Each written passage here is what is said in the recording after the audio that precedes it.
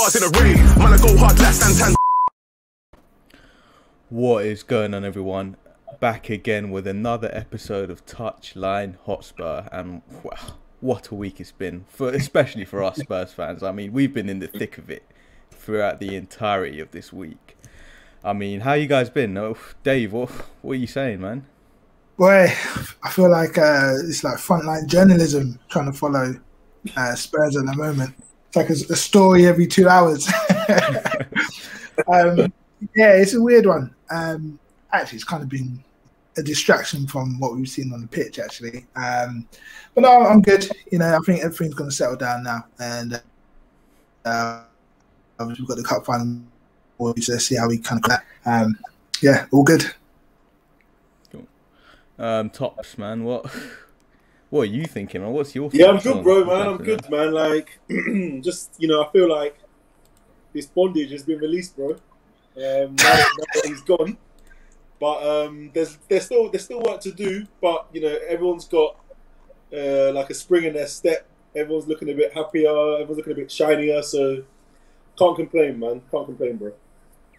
Yeah, I hear you, man. I hear you. We all look like we've got a much bigger smile on our face, and it's genuine and sincere. It's not this fake smiling where we're upset and you just have to put on a brave face. We actually look. I think we're all genuinely very happy now, relatively at least. But yeah, we'll just crack on, man. We'll start off with the Jose sacking. We already done an emergency pod, so if you guys, you viewers, whoever's listening, watching, can go back to that, see the direct reaction from the lads. But I mean, he's gone. He's finally gone. We'll just quickly sort of sum it up because it's quite a lot. But I mean, how do you guys feel? How do you guys like? What are the emotions going right now in regards to Jose Mourinho? Start off with you, Tops. Like, so obviously, like my position has always been, I've never been his biggest fan. I feel like we had some sort of flash in the pan sort of form where what he was doing seemed to be working, but like lots of people have said, it wasn't sustainable. And to be honest with you, there's lots of different reasons why I believe he should have gone way earlier than this. But honestly, I feel like in the bigger scheme of things, this is probably the minimum that we needed to have had happen before the end of the season. I feel like there's lots of different things that has obviously happened with the European Super League, us going to a cup final, different changes in the team. But I feel like we always knew that we were in a position to get rid of the manager. And I think Daniel Levy didn't really need much of an impetus to do so. I feel like this has been a long time coming. And obviously we're hearing things from the football club about how people were treated, how specific people were communicating with the coach, and obviously how people weren't even happy about the way we were being coached. So, you know, I'm more than happy, man. Like, I know there's a lot of stuff to change at Tottenham, but I feel like his time had to come to an end, and I'm just happy it has, to be honest with you. I'm happy it has. Definitely, and I think most can agree with that. Dave, do you think it was too late? Do you think we should have got rid of him a lot earlier, a lot sooner? That's a good point. I didn't think we would. I thought the board would probably hold out till the end of the season, regardless of the finish. I think it was quite obvious that there was a friction in the team. So I thought maybe in the summer we'd see a change. They decided to make the decision now, just before our League Cup final. You know, whether that's wise or not, you know, obviously people can debate that, but it has lifted the club. You can see it in some of the players' reactions. You can see it in some of their silence. You know, some of the players are silent on his sacking. Is it too late? I think after Zagreb, the writing was on the wall. Yeah. And I think for me, that's when, you know, I knew this day would come, whether it was the first season or second season. You know, everyone knows how Mourinho gets on. But I thought maybe we'd have a chance of winning something, or, you know, at least getting back in the top four before it all fell apart. But for me, that week was horrible, man. That North London derby and the decisions he made, the number 2, and keeping number 2 on the pitch for 90 minutes, and it was so naive. And I think it just that for me was where I started to see the coffin being brought out. So I think he's on borrowed time from there really, and nothing really has picked up. Obviously, we got the Aston Villa win, but then we draw in Newcastle, getting pumped by Man United, drawing with Everton. It's just one disaster to the next really. So what looked like a decent enough running has now become really really high pressured. We've got to win every game, and to get any chance, even top six, the battle is on. I think even more frustrating, other clubs around us were dropping points.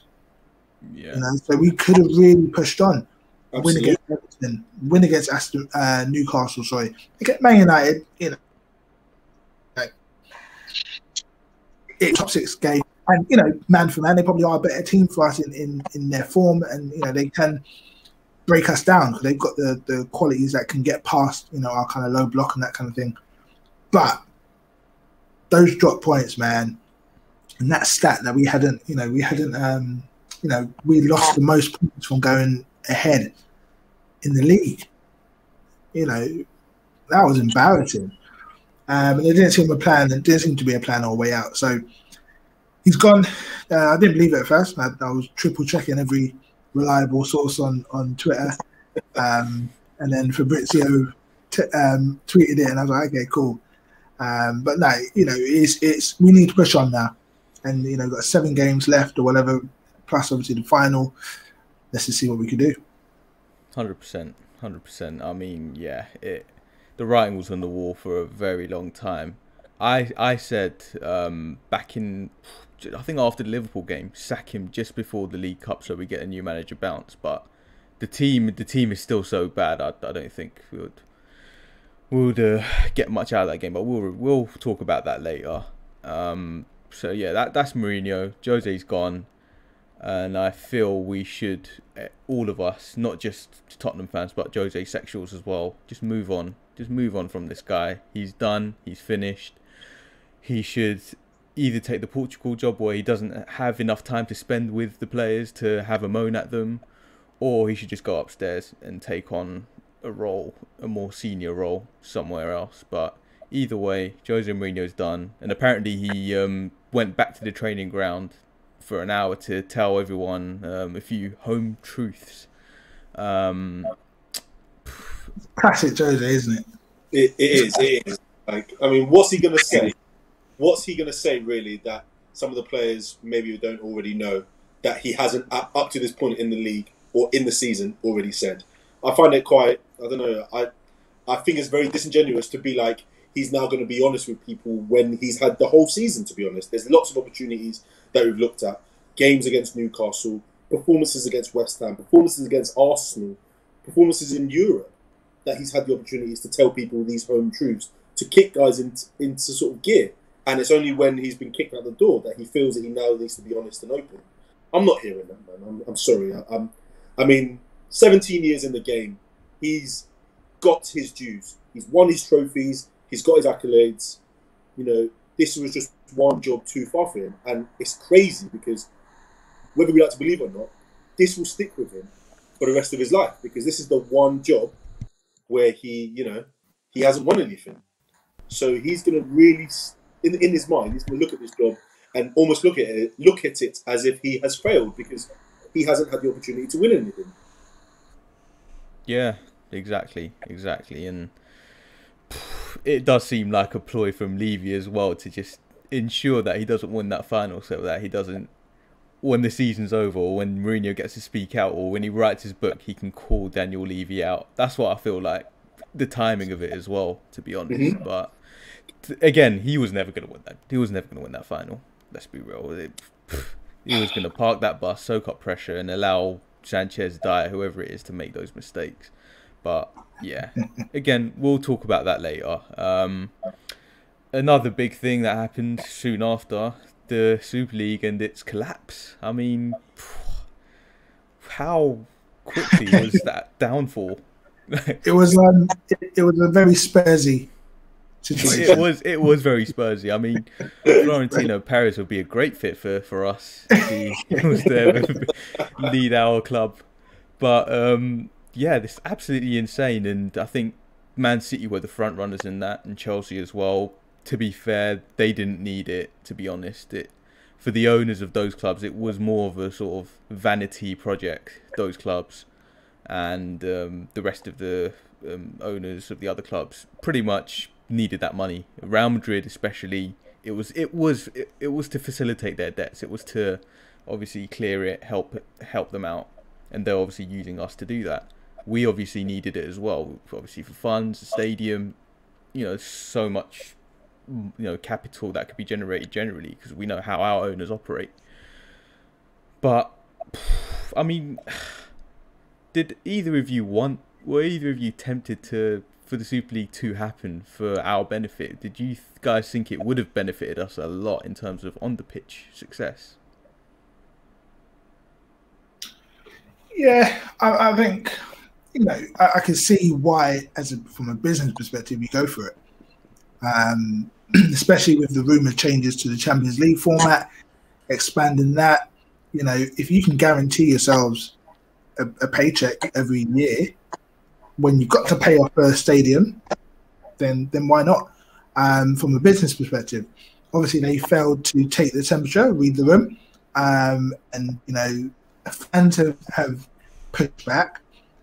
But let's be honest, all the other companies that have pushed back is because they're not in on it. We've seen it already. UEFA and FIFA are more than ready to make a quick buck over and under the table.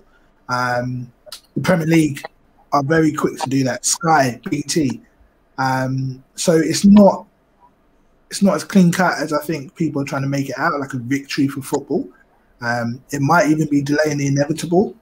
I think we'll see a few more power moves from even maybe from UEFA to kind of safeguard their product. At the end of the day, money is ruling the market now. You've got 20-year-olds getting touted around for 110 million pounds. Money is what drives the market. We have to be real.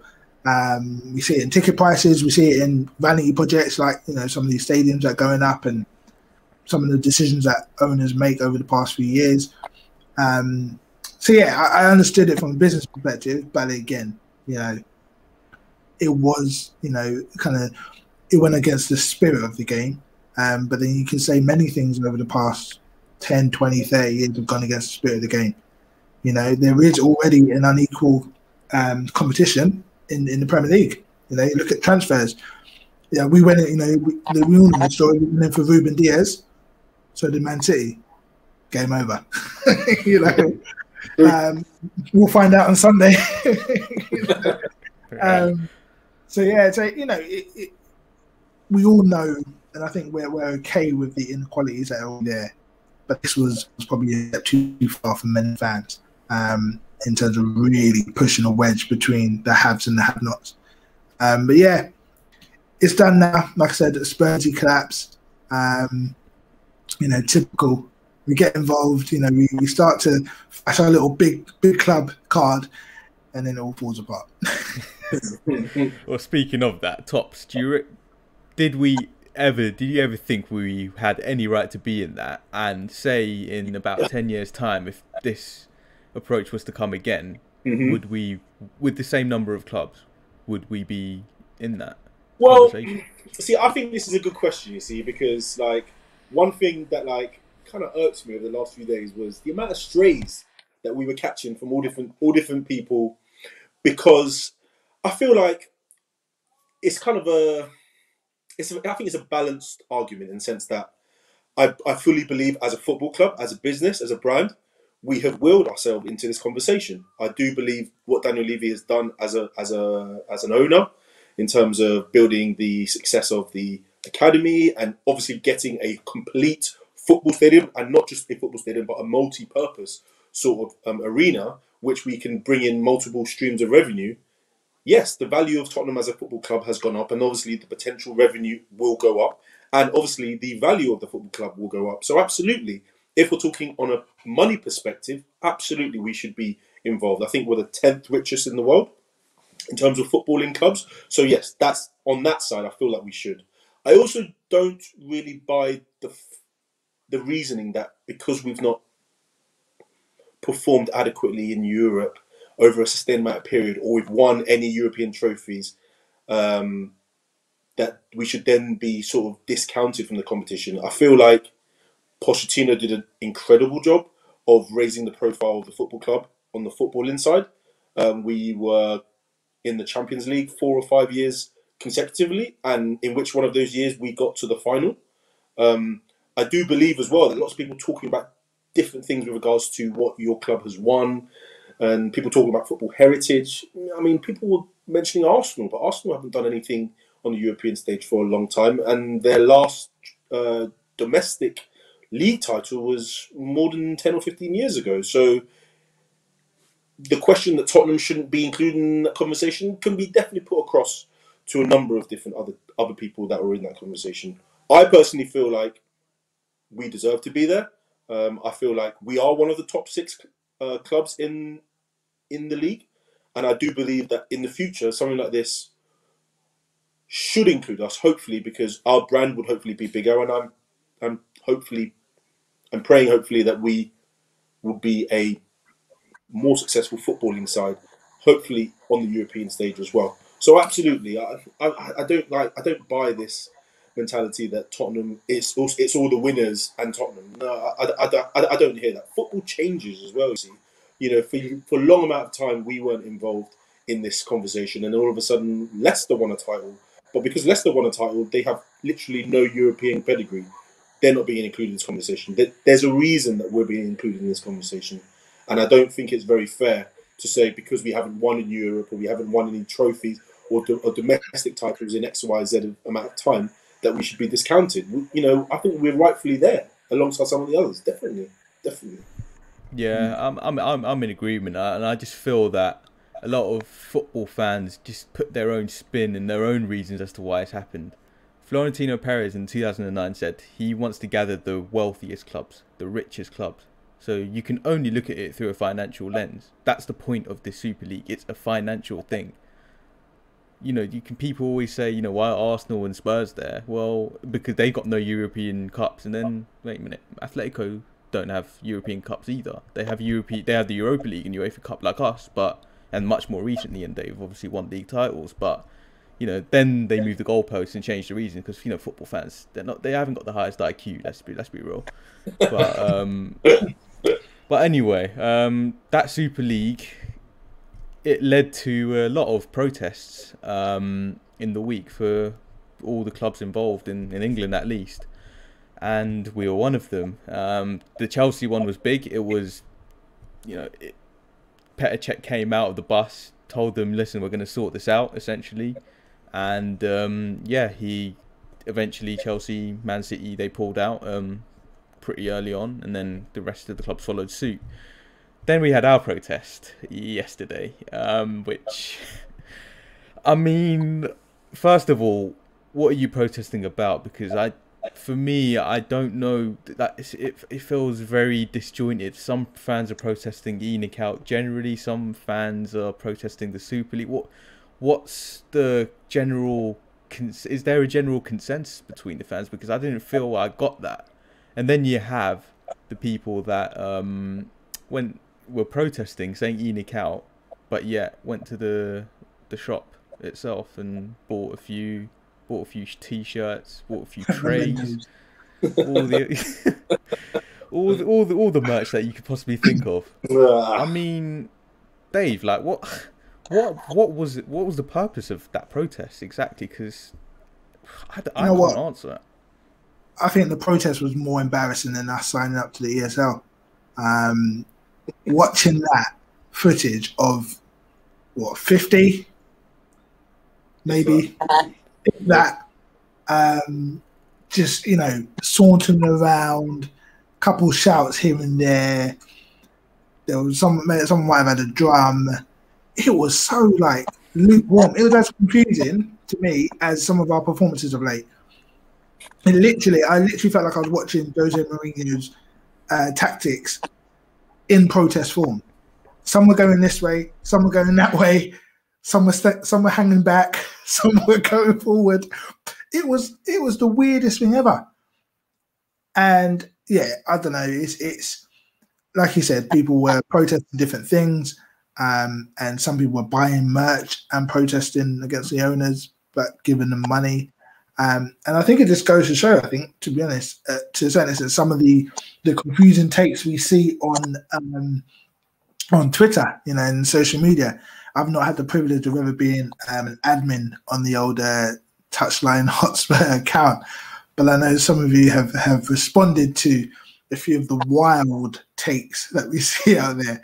And I think I don't know if this has always been the case, but I do think the past 18 months has really kind of just divided a lot of the fan base. I think we don't know which way to look. And the truth of the matter is that there's issues at the club at all levels. If you're going to protest, the board, and maybe protest the manager, and then protest Eric Dyer starting at centre back, there's always something you can protest, because at all different levels there's things going wrong and bad decisions being made. So it was very confusing, very divided, and like I said, I did feel like it was all over the place, and it was quite embarrassing actually, because Chelsea, they're all united. They stop the bus, they delay the whole game or whatever.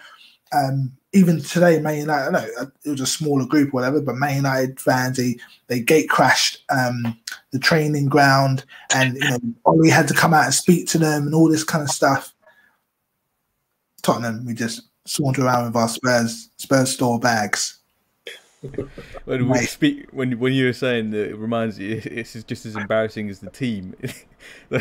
That boy band was definitely Harry Winks in number 2. Oh my life, 100%. Oh, 100%. Who booked that guy? I mean, it wasn't One Direction; it was Misdirection. Just like Harry Winks' passes, but yeah. Anyway, enough slander. Tops. I mean, like, who? First of all, who would you protest against if you were to, and how would you protest as well? Because for me, you protest with your pockets. You don't just go to the match and shout "ENIC out, ENIC out," and then go pay ENIC themselves, give them what they want, buy tickets and buy shirts. Yeah, I'm very much of that mindset. As I've got older, as a Tottenham fan, I've seen the bigger picture for the football club, and I feel like whilst Levy has made lots of bad decisions or questionable decisions, I also feel like he's made a lot of good ones, and I feel like as a football club, he has probably our interests best in hand. But in terms of the part owners, in which we're talking about ENIC and Joe Lewis, I feel like there's reason for us to protest against them, because they are almost seen as a group, or a set of people who have any real play in the football club or the running of the football club, but more the financials and the business side of things. So the only way you can really ever affect that sort of side is literally by not spending money, not going to games, not supporting the club in the way it should be supported. Because whilst it's detrimental, because it's the football club that you support, that you take joy in going to see every week and watching on the telly, they need to know that we're humans too. We listen to everything that they say, and we are mindful of everything that they're doing. So I'd be more inclined to say ENIC out, but I mean, for now, Daniel Levy is quite happy to still be very sort of integral in whatever the Tottenham project is, as a business, as a football club. So for now, I can't really fault him in terms of what he's done. Yeah, and can I just add to that? If you notice, when you hear rumours of takeovers, you hear a rumour of a takeover, and Dan Levy is usually keeping his position. Yeah. Like, people respect him in the business world. They know and he's managed to keep hold of some of our assets. And yes, we've made mistakes in some of our purchases or whatnot. I think you can maybe look at the manager. I think maybe he should step back. Levy should step back from the scouting and recruitment side of things. He should just really be writing the check. But like I said, he has owned the business, and we have now got one of the best stadiums in the world. And it's one of the situations where even without us winning anything for 13 years or whatever, we've still managed to be in that top 10. So Now we need to get it right. We can't go another 3 to 5 years like we did on the Pochettino. As much as the Pochettino days were great, we can't risk another 5 years because other clubs, the Leicesters, well, we know obviously Liverpool have had their good run. They'll be back up. There'll be other teams in and around us and then around that top 6 who will start to put pressure on us on the field. And it doesn't matter how good a stadium you've got if you don't win games. Absolutely. Yeah, and I agree. And like, I was always Levy out, Enoch out. Like, and I'm definitely Enoch out for sure. I got a bit more of an education on Levy and what he's done in terms of the football infrastructure itself and where we were. And you've got to put yourself in your shoes when you were younger and when we were celebrating draws against Arsenal whilst they were celebrating winning the league title. And you've got to put into perspective those first 10 years under their stewardship, not winning any trophies or winning one trophy, you can sort of let that pass by because, you know, we're not the kind of club that should be winning trophies at that time. The only gripe I have now is the past 5 years where we should be going for it when we finished on a record 86 points and yet we sell our best right back and we replace him with Aurier and we buy Davinson Sanchez who's been pants. And then you know 2018 window you don't spend a single penny and it's just things like that in the past 5 years that tell me that they're good for taking you to a level, but it's once you're at that level, I don't think they know. Yeah, I don't think they have the funds, and I don't think they really know what to do because the recruitment as well has been poor.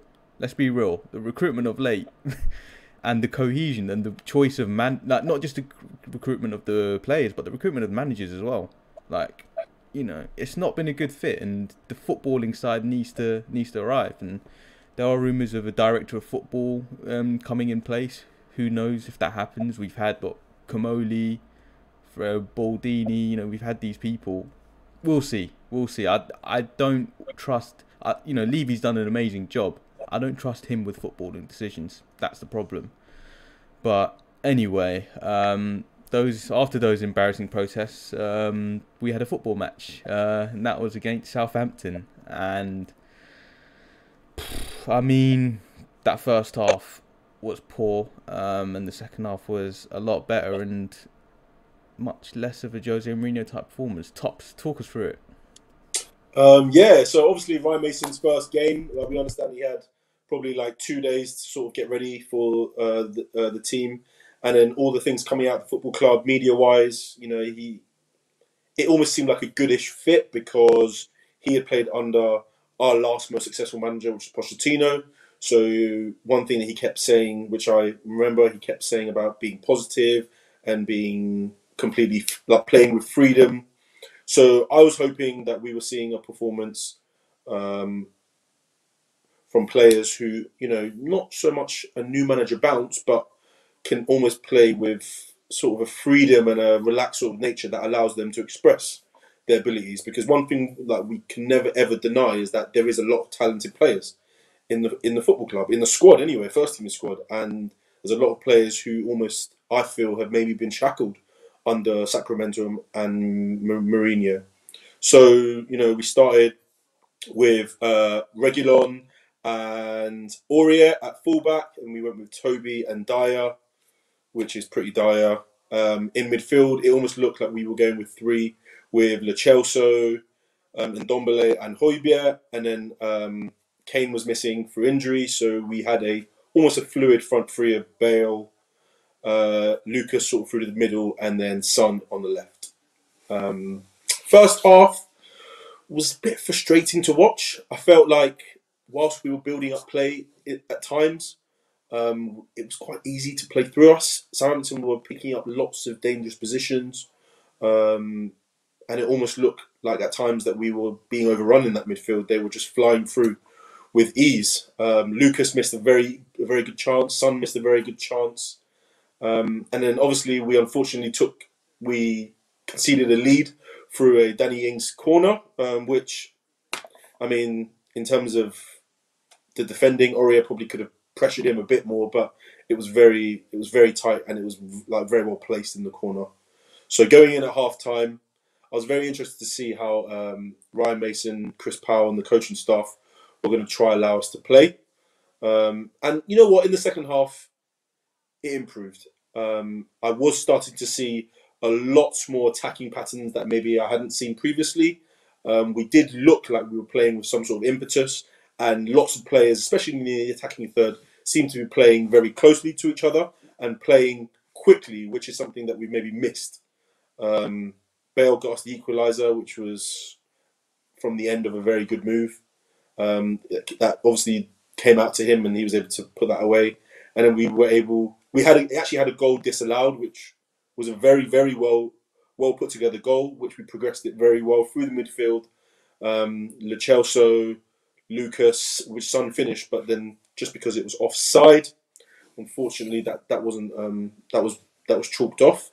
And then the one thing as well that I was happy about was that in the final 15 minutes, it looked like we were going to score. It looked like we were actually playing with sort of not an identity, but like we were playing with some sort of impetus. Like we wanted to try and get out of the game, and a number of different attacks were able to be formed, in which we were fortunate in getting a penalty. Son put that away, and largely as well we were able to hold on. Like imagine this season we are one of the worst teams in terms of our winning from losing positions and holding on to leads as well. So to see out the game is just as important to scoring that second goal as well for me. So all in all, for Ryan's first game, I'm buzzing for him, man, because like he was part of the Pochettino era. It's good to see the boys kind of playing a bit more positively.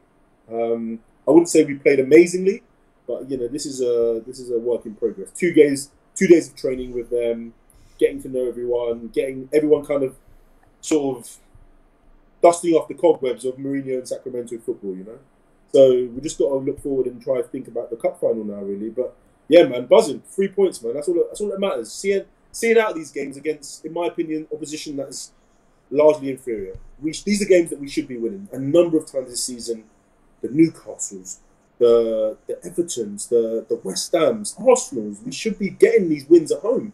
And for some reason, we haven't been, So I'm happy that we were able to get that result. Yeah. Dave, this is the first game we've come back from behind since December. Now, and Gareth Bell said in an interview that the halftime team talk by Ryan Mason was a lot different. It was, much more positive, and obviously, tried to get us playing on the front foot and look at the ball for, look forward a lot more. What do you think changed? What was different about that second half to the first? Yeah, I think it's actually December 2019 was the last time we came from behind in the league or something like that. It's ridiculous. It's our stats. It's not great. And yeah, I think what changed, and like Top said, I was so frustrated after that first half. I was like, new manager bounce, mate. This is not even a hop or a skip. It's just like, what on earth? There was no cohesion. They looked like a bunch of strangers. But thinking back and having a bit of time to reflect, I did only had 2 training sessions. Obviously on Wednesday, they don't train. So he only had Monday where everything's going crazy. What do you do in that first training session? You don't even talk to the guys. And then Tuesday was just one opportunity. So there wasn't cohesion. And I'm glad that he did get that halftime opportunity. I think if we had gone in at 0-0 and then conceded early in the second half, I don't think we put it back. But I think having that natural break in the game gave us an opportunity to really reset. Maybe it gave him, as a coach, a chance to say, look, remember, this is what we're trying to build. And we took more risks. The first thing I noticed, we played higher up the pitch. We played higher. Our centre backs were just in the centre circle, as it were. And Toby likes to do those diagonal passes. It gives him that space to do that, and there's always an out. And even though players were still not playing that great, Lo Celso didn't have a good game, and Dombele took 60 minutes to wake up. And even then, he only had a good few moments. I thought Son was great until the last 15 minutes. So there were poor performances from even some of our better players. But you can mask when you're positive, when you're attacking. You know, they were trying to go on one, you know, there were a lot of the moves that they were doing, one touch, two touches. You know, and what I liked, and you know, both the goals came from periods of sustained pressure. You know, what you didn't see in the first half and what we haven't seen in recent weeks is we attack, it doesn't work out, and then we're defending for the next 10 minutes. But what we saw yesterday in the second half was we attack, doesn't work out right, we go left, might go right. You know, we choose different angles of attack. So I think that was encouraging to see. But at the same time, it did make me think, what on earth are we going to do against Man City? You know, because tradition says we kind of sit back a bit and hit them on the counter. That's when we've had our best games. Even under Poch, you know, we haven't always been as free-flowing. It'll be interesting to see what Ryan Mason does. But happy we got the 3 points. I'm not really looking for much from Ryan Mason. I'm more looking at the players. I'm saying you're old, you're big enough now, you're seasoned enough to see out some of these games. With Sheffield United, got Leeds. You know, we should be seeing out some of these games. So let's see what happens. 3 points. We're what, 2 points off 4. I don't think we'll get top 4, but we do need to get top 6. You know, if we're realistic in terms of some of our targets financially and attracting players. And yeah, I mean, if we don't get top 6, we might see another one of them protests. God forbid. God forbid. I mean, listen, like, who would have thought, right? Playing on the front foot, you know, like you said, you know, switching angles, switching directions of play would tire the opponent out, would, you know, increase the chances of scoring a goal, you know. And we did this without Harry Kane as well. Apparently, according to these Jose fanboys and, you know, these people that love the man, without Harry Kane, it's impossible to win a game, even against Newcastle, even against Southampton. If you don't have Kane, that's it. You're finished. You're done. But shock horror, we win. You know, we win. That more drives home the fact that he has the inability to coach, because so many different teams that we have definite more quality, he can't find a way to beat some of these teams. And I'm happy because yesterday he would have watched that match, I promise you, and he would have seen, all right, this is a game that maybe we wouldn't have even thought about trying to win. But in the second half, I was seeing stuff from Lucas, I was seeing stuff from Son, I was seeing stuff from Højbjerg, I was seeing stuff from Reguilon, you know, which in the last few weeks we've seen none of. You know. Yeah. I think, I don't know if you guys remember, it's about maybe 4 or 5 years ago under Poch. We had a game, one of my favourite games to watch under the Poch. It was away at Swansea, I think. Yeah. And we were 3-1 down, and we won 3-2. And we scored 2 goals in the last, like, 8 minutes or something. Yeah. Right, including, it might have been, like, 90th minute and 93rd minute, something like that. Yeah, it was 2 in stoppage time, I think, yeah. Yeah. And I remember because at no point did I think we were going to lose that game. Because we were just going after it. You know, in my head, all right, okay, at least an equaliser.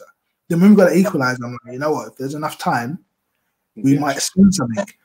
And I kind of had that same feeling yesterday. Once we got that equaliser, I thought, this is it. But, you know, a good couple clear chances. And, you know, keeping Son on the pitch. Yes, he didn't have a great game, but keeping him on the pitch, he's our best finisher.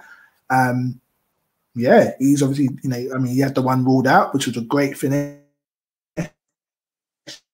But he tucked away that penalty. And yeah, kudos to Ryan. Yeah, and I mean, yeah, it was a good positive change he made, and for once, you know, the players looked like they wanted to play. Speaking of Ryan, there's a lot of sort of argument about the sort of Chris Powell and Ryan Mason situation itself, and why Ryan was chosen as the sort of first team head coach, manager, whatever you want to call it, and why Chris Powell, who's got significantly more experience, wasn't, basically. What do you guys think about that situation? What do you guys think the reasonings could be? And you also got Ledley King as well, who was Jose's, in the backroom staff again, defensive coach, and why he may not have been promoted. But what's your thoughts on that? So we spoke about this a little bit, haven't we? Like I think on the face of it, I don't want to read too much into it because I feel like Ryan Mason, he's been in the club for a long time as a player and obviously as a coach in the last year or so. I feel like his role was always going to be something that was maybe, given the opportunity, would probably move higher in the club. I did wonder why maybe Chris Powell wasn't given it initially, purely because of his experience level. So Chris Powell has managed Huddersfield, Southend, Charlton, lots of other clubs. I think his most recent one was he was assistant in Holland or something, assistant coach or assistant manager to someone in Holland, and then obviously he came back to Spurs this last year and taken on a coaching role. So there's clearly a depth of experience with Chris Powell. One thing that we could always suggest or maybe even consider is that maybe he wasn't even offered it, or maybe he was offered it and decided not to take it. We don't know whether he maybe was happy to just take a sort of back role in terms of the coaching staff around the club. One thing that we also maybe could suggest was that Tottenham have seen it as sort of an interim role, similar to what we had with Tim Sherwood, whereby we knew that it was going to be for a short period of time and we just want someone to almost steady the ship, someone who knows the football club, who's well versed in working with Levy, who knows like how things are done, and also as well potentially just that link to Ryan Mason to our best sort of period in the football club in terms of the way we played. He was a member of the Pochettino sort of era, and maybe he could try and influence or sort of bring in some of the ideas in terms of how we used to play with sort of decent attacking fluidity and patterns that Pochettino played with. I don't want to look at it as a racially motivated decision because I feel like Ledley King was also there, but I wouldn't want Ledley to have taken that because, as we've seen, it really irks me having legends ruin their legacy at football clubs, and I feel like Ledley is a first-team coach who I don't think has even finished his badges. Is someone that you really wouldn't want him to just take the reins just because.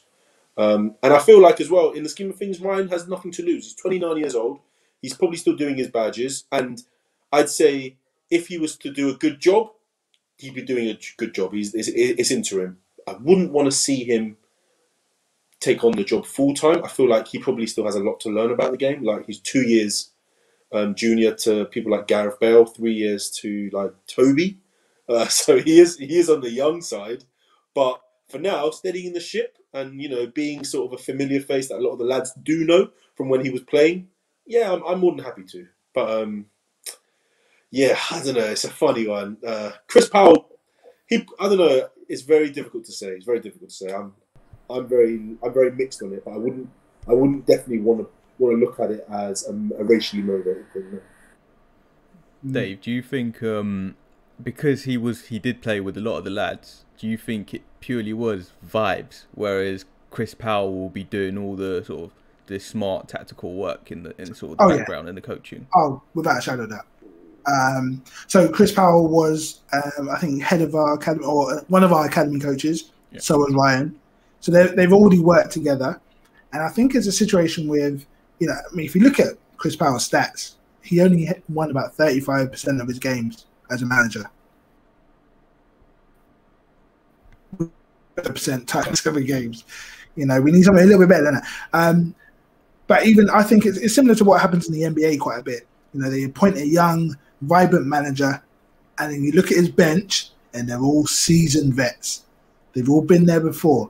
And I'm sure when they go into their tactical meetings and whatnot, it's definitely a case of multiple people chiming in, building their identity, and I think Ryan is the safest bet.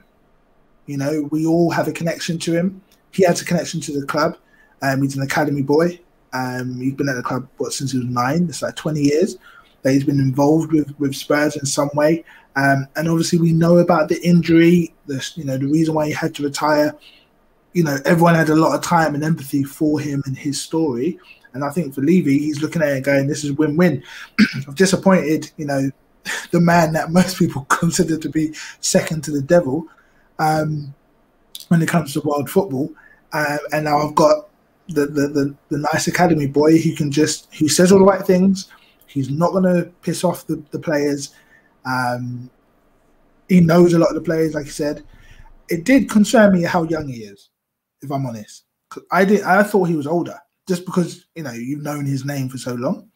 But I mean, he's younger than me, and he's 2 years younger. And I was like, whoa, like 29, and you're taking charge of Tottenham Hotspur. That's pretty wild.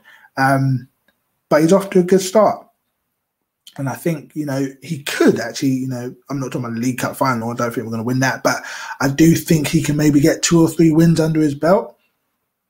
Like I said, change a bit of the momentum in terms of the way we play, and even if we don't qualify for where we need to qualify, it's going to look good on his resume. He'll probably save a bit of respectability in our season somehow, some way, and we go from there. Racially motivated, racially charged? I don't think so. I think, to be honest, I think Spurs have made enough statements about their views on black coaches over the years. Obviously, we know about Hugo, who sadly passed away. The anniversary was yesterday, wasn't it? Chris Powell's involved, Ledley's involved. There's a few others involved as well, lower down in the academy. And I think moving forward, maybe it should be something we are aware of and see where the progression goes. We don't want them just to be hired in the background, and there may be some more high-profile opportunities to come. But it's interesting to see that Spurs are making inroads in terms of hiring black coaches and developing them. Yeah, and I won't rule out the racially motivated aspect of it, because it could be possible, but I'd like to think it's not. The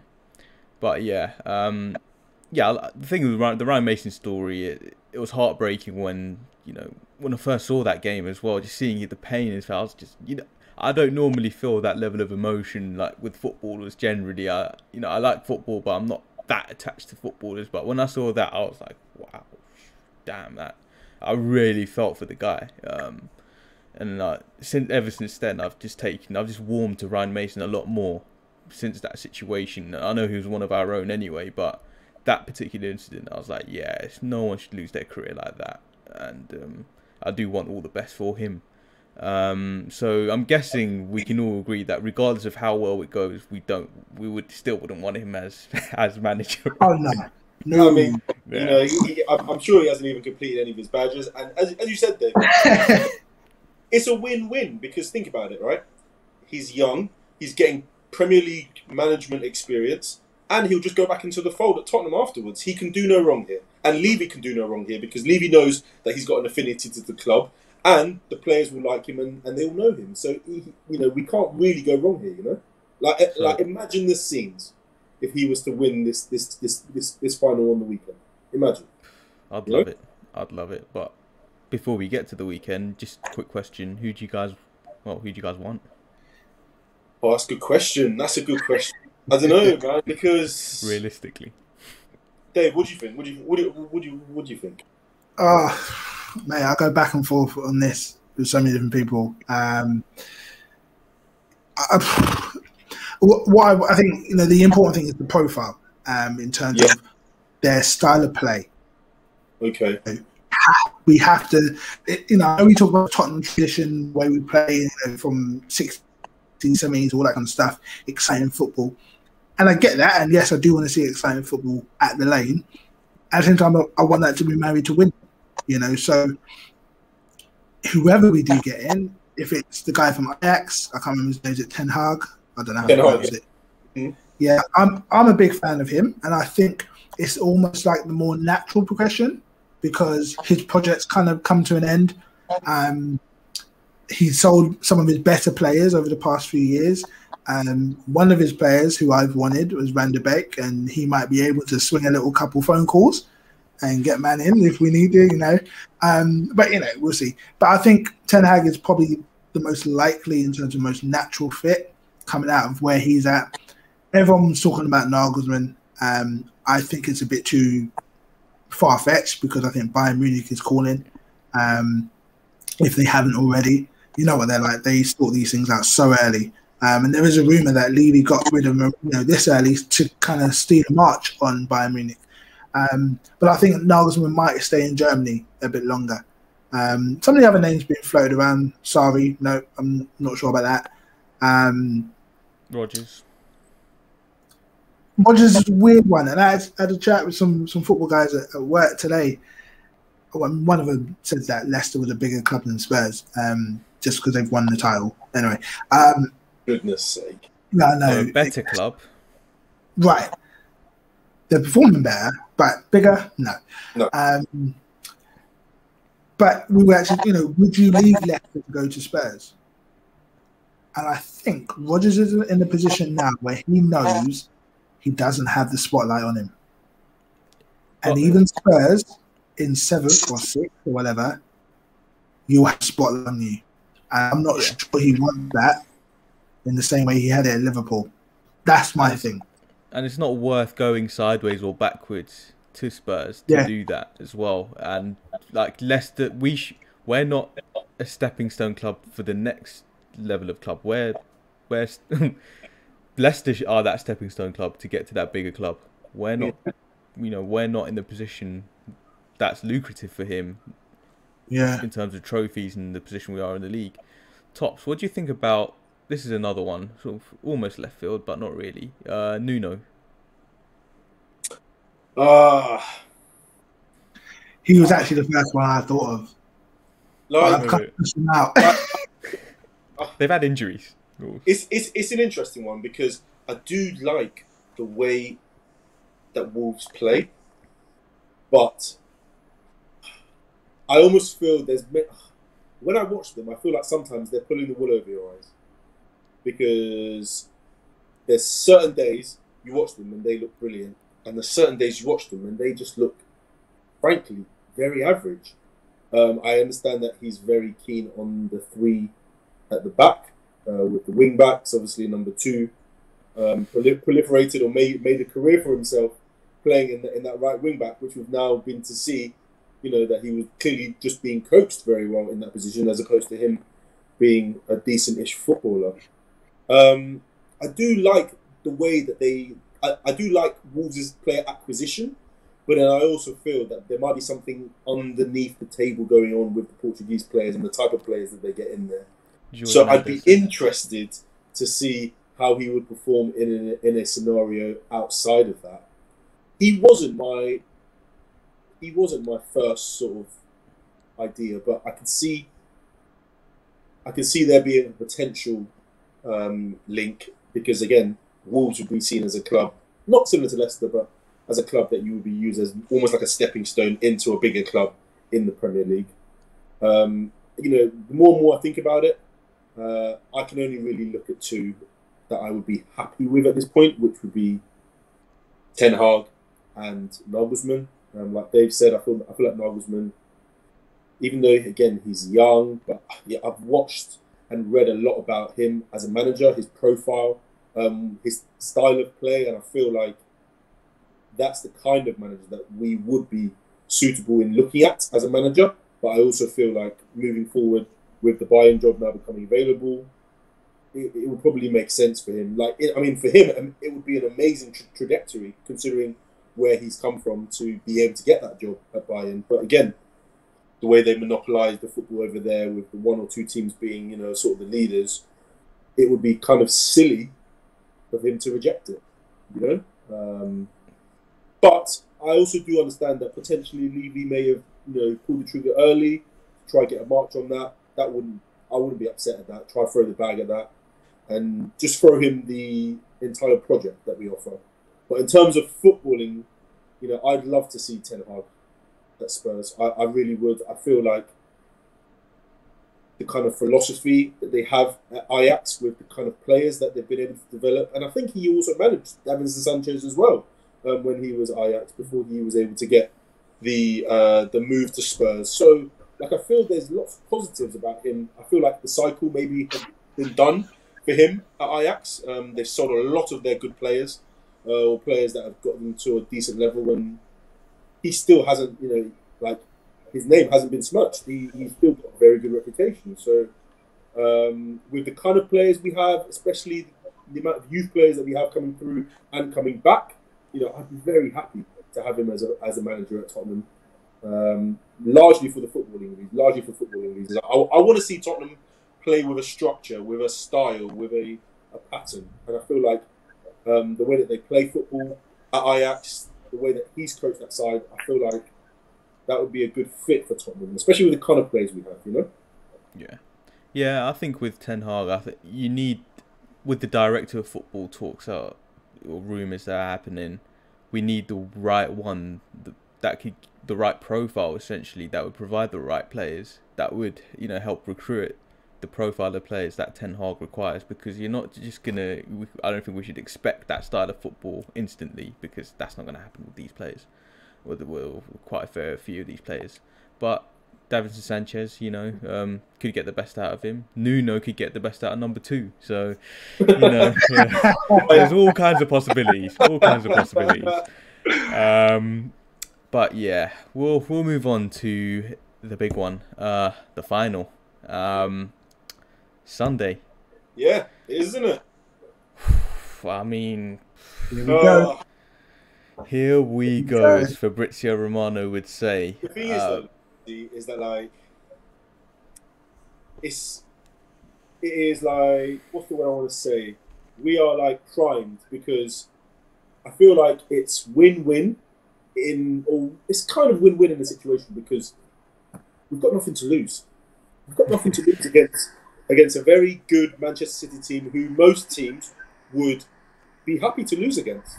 But I feel like we need this monkey off our back. We absolutely need this monkey off our back.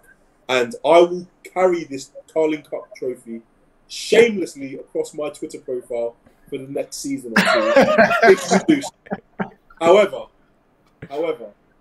I also believe that in the scheme of things, this should be like the start. We should be routinely getting into finals. We should be putting ourselves in these conversations, in these positions, because as a football club, that's the kind of team that we want to be. You know, teams that are routinely playing in these cup finals, routinely playing in these positions to win trophies. You know. Yeah, definitely, 100%. Dave, talk us through what your lineup predictions, man. How do you think we'll approach the game? Who do you think will start? The midfield position, which was a bit sticky. There's there's discussions about whether Wink should play or not. Yeah. There's so many pros and cons either way. There's not one lineup where you think, great, we got the best chance. Because whichever way you go, that you can, like, and the team like City, it's death by 1,000 paper cuts. They will find a way. And yes, they don't have De Bruyne. Yes, they don't have John Stones. He's suspended, obviously. Mm-hmm. That might give us an in. I think Laporte and Diaz, for them two, are obviously the thing they're as commanding in terms of pace as well, which is what we would probably have to play with to beat them. In terms of lineup for us, obviously Hugo in goal. Right back. No, sorry, Tanganga at right back. I'll go with Jaffet. I think he's been top in big games, and I think as a Spurs academy player and academy product, I think he just has something about him where he knows, don't piss around. Come on, like, this means so much more to him than it would do to Serge Aurier. I mean, I don't think Aurier takes serious enough at times. He's a bit like, do you remember Asa Koto for the vibes?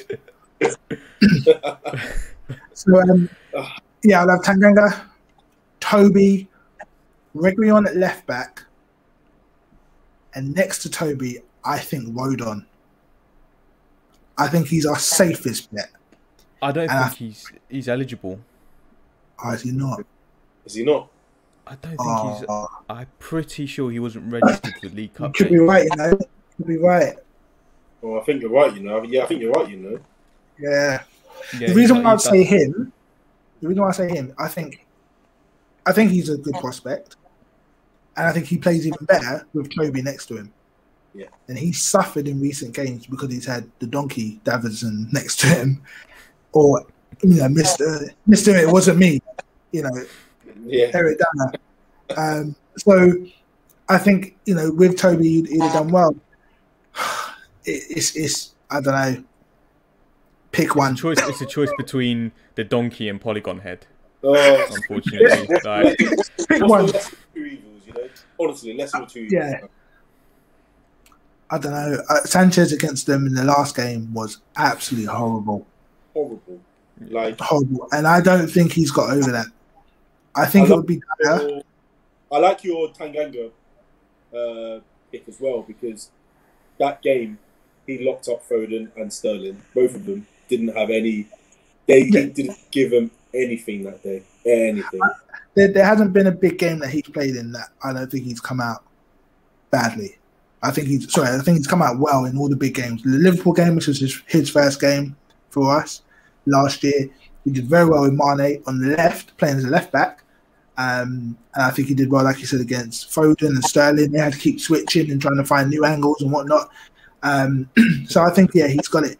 But he suffers when he's next to Sanchez because Sanchez pulls him in. Yeah, he seems to perform better in bigger games when the spotlight is on him, when the pressure is on. I feel he's more concentrated in those games because of that pressure. I think that's a good mentality to have because you've got players like Aurier who will slack off, who will lose concentration no matter the occasion. Yeah, and I feel like Man City's play down the wings, down the flanks. They're all about creating those one-on-ones and then cutbacks. And I think Tanganga's a better one-on-one defender than Aurier is. Just facts. Apart from that, I think if Kane is fit, then I think I go with Kane, Lucas, Son, Bale as our front four. I think Lucas deserves to start. He's been one of our better players over the past few months. And even last night, always tracking back, always trying to win the ball back. He got a couple fouls and I think he got a yellow card yesterday for that, but he was the one putting in effort in the first half. And in the middle, I'm not too sure. I mean, tops with Lo Celso. There's been a lot of criticism about his performances. Yeah. Who do you think should be with? It's going to be Højbjerg. Who do you think should be partnered alongside him? And because Ndombele's been poor as well, you got to remember that. He has been poor. I can't even. Normally I'm an Ndombele stan, but I just feel the last few. I want to say maybe last month and a bit, maybe. Watching him. Let's say 2 months. Yeah, watching him, and it's just been like on the ball. You know what he's going to do. You know what his ability is.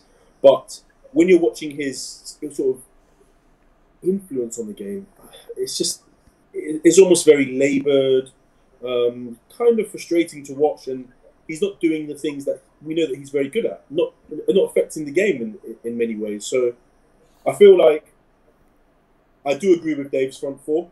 I feel like Bale has to start because at the end of the day, you don't get to cup finals and not play players who have won in cup finals. So Bale is a guaranteed starter. If Kane is fit, he has to play. Son has his place.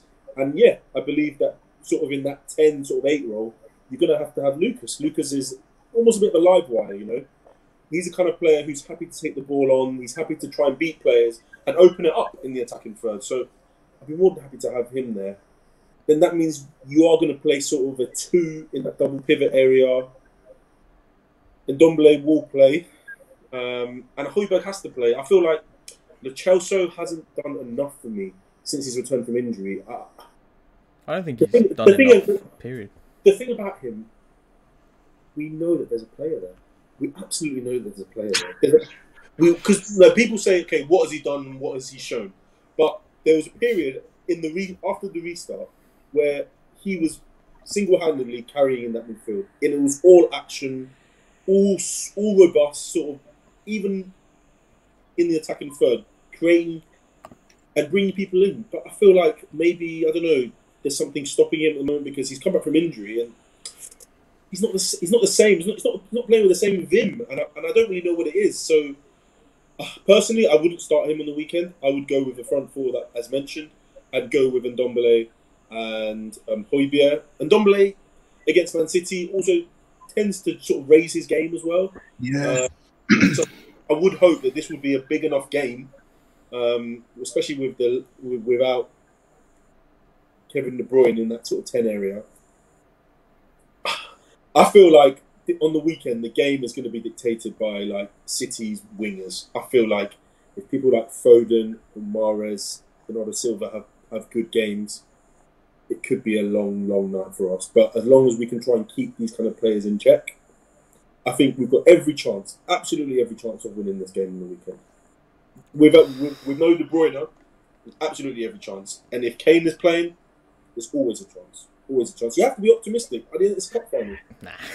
But the funny is, we've got quite a weird record against Man City. We do, don't we? We do. When Pep took over, when Pep took over and they went on this mad run of unbeaten games, unbeaten run or whatever, and then we ended it with I think 4-1.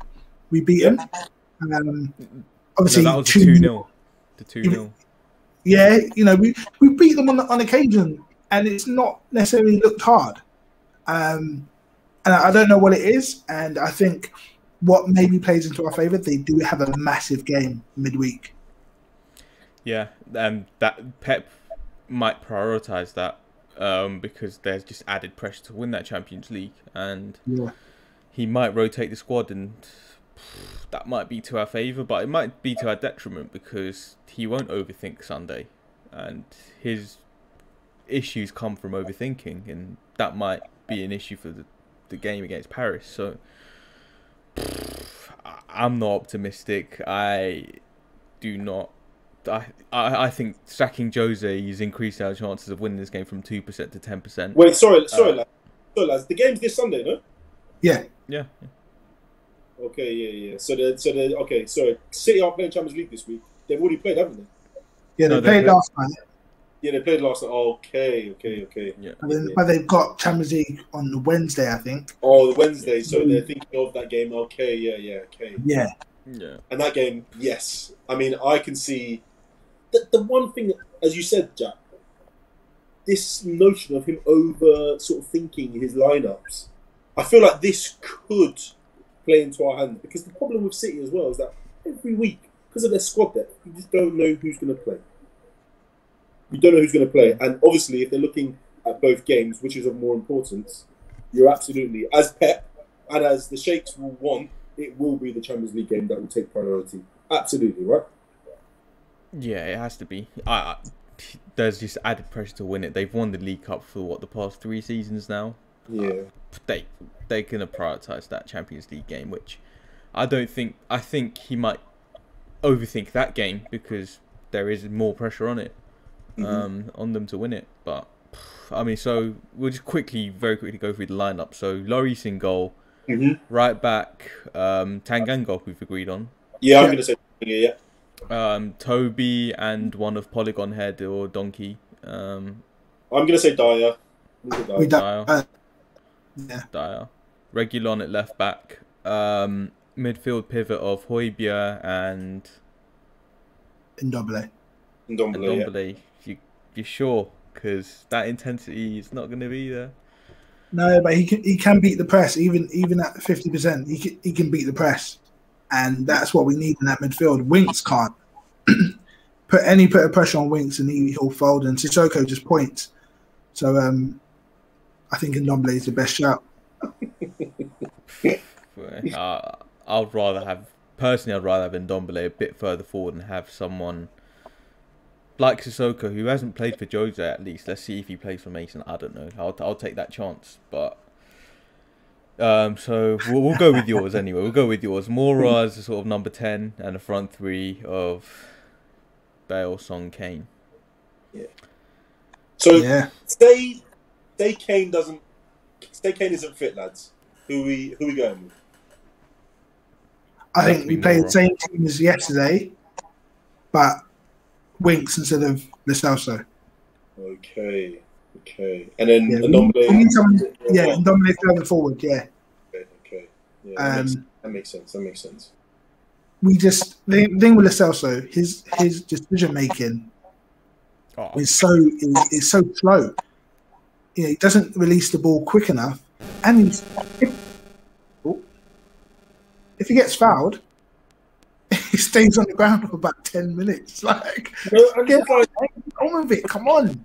I know you're South American, but I want you to be quicker, man. Like, come on. Like, there was a number of times yesterday when if he is like a second or millisecond quicker in his decision making in his mind, it opens it up. You know, and it doesn't make sense because his goal contributions at Betis was very good. That's what we signed him for. Yes. So his decision making in that final third should be excellent because that's what we brought him in for.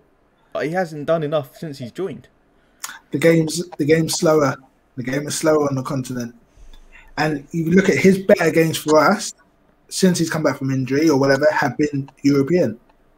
Yeah, it's true. When he came on, I think he came on one of our European games and for 20 minutes or so, and he looked really good because the game's slower. He had a little bit more time on the ball. The English Premier League, you know, it doesn't give you that license. It will humble you, bro. It will humble you, definitely. And so with our approach, do we sit back, break? Do we try and play on the front foot against this City side who will absolutely demolish you? What's the plan? We are going to have to concede possession. Most teams, I mean, maybe bar 18, 19, 20 Liverpool can really go at them with confidence. They do have a better defence, sort of central defensive pairing. So, in many respects, I feel like the low block that was used with Mourinho worked, but even then, we conceded a lot of possession and we conceded a lot of chances that day. I wouldn't say we should go for broke against them, but I feel like we have to use a counter-attacking element to our game on the weekend. I think that's the only way that will get any sort of positive out of the game. Like even yesterday when I was watching the Villa game, Villa just caught Man City pretty much as off the break. So I feel like that would probably be the only place we would really catch them. Zinchenko's not amazingly quick. Kyle Walker's probably very quick. Diaz not amazing, and Laporte is fairly athletic. So if we can get in and break the lines in behind Gundogan and Rodrigo, then I'd say absolutely we've got Son, we've got Bale, potentially with Kane as well. There's no reason why we won't be able to try and get at them at least, you know. But it's going to be difficult. Like, I'm going to be very expecting that we are going to concede possession. I'm very expecting that we are going to. There's going to be a very disparate XG between the two at the weekend. But I mean, I think that's what would be the case against most teams that play Man City. Yeah. Anyway, a Pep Guardiola Man City. Anyway. Dave, is it Kane and Inshallah, or will other players step up? Will be able to step up? I mean, we need Kane. I think even at 75% fit, he still is a better option than relying on a front three or some sort of interchanging kind of forward role. What the thing about Kane and why he's so effective, especially against a team like City, is because he does drop deep, and you have to respect him when he drops deep. So he brings one of their defenders out. Do you know what I mean? And that opens up a bit of space. And I think when we beat them 2-0, I think Ndombele actually went up as a 9 sometimes, because if the ball goes into him, he's probably going to hold on to it. So it kind of worked between the two of them, kind of alternating. Yeah, we do need in there. I wouldn't trust the other forwards to lead the line for 90 minutes. They will have flashes. There'll be, I think, Lucas. I think I can see Lucas making a couple driving runs at their back line, winning some fouls. You can see that. Bale, I think Bale will finish if he gets the opportunity. I think he's still got that in his locker. Obviously, we saw that last night, a great finish. But yeah, Kane just makes a whole difference, not only just in scoring goals, but creating goals and helping our play look a little bit more fluid. And also, we can go a bit more direct when we got Kane, because he could be the one hitting those passes. We know he's accurate with his passing. That's something that Lo Celso wasn't doing yesterday. Lo Celso was missing some easy passes. So we really need Kane to be able to do that. In terms of overall setup, especially defensively, I don't think we need to necessarily play a low block like we've been doing under the old manager. But I do think we can. It's one of the ones where, as a coach, you pick and choose. We don't have a team of athletes who can go for 90 minutes and press like how Liverpool do. But Ryan Mason needs to turn around and say, right, when the ball goes into these areas, that's when we're going for it. So pick. It's either central or wide. Okay, I think the best one would be wide. When it goes wide, we're pressing, we're winning it back, and then we're trying to make something happen. And we've got to be clinical. We will get a couple of chances. Absolutely. Especially if they play Stefan in goal. If they play Stefan in goal, then I'm shooting from distance, mate. I'm shooting all over the guy. Got to be clinical. Absolutely have to be clinical, you know? Yeah. So it'll be interesting. Interesting to see. When you said press, I got PTSD from South Sacramento, man. Nah. I thought we were over this. Guys, you know what drives that even more home is the fact that they didn't even like him. So imagine they're not coaching you in training to press, and then on a Saturday they're shouting press, and you don't even like them. You'd be like, shut the hell up over there, man. What are you talking about, man? Like, oh, PTSD. And finally, predictions, scorelines. What are you both thinking? Predictions.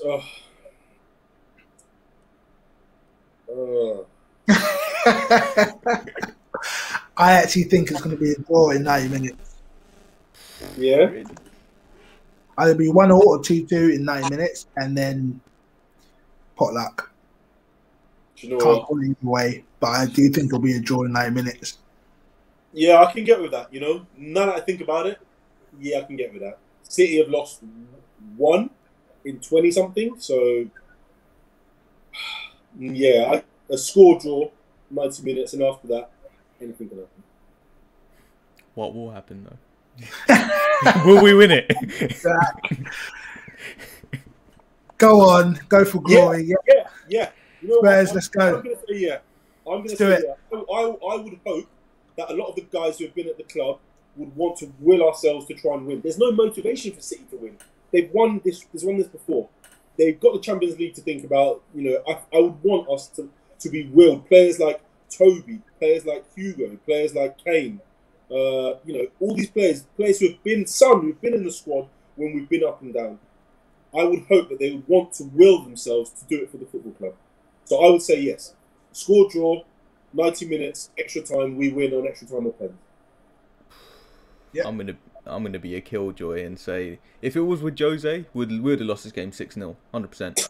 But I'm gonna say 3-1 City. I think we'll go for it. We'll try. I'm sorry, man. I'm sorry. I can't predict us to win and then we lose and then there's egg on my face.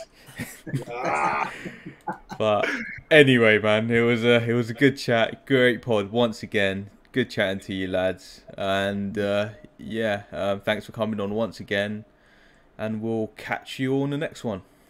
Peace. Cheers, boys. Nice one. Nice, guys.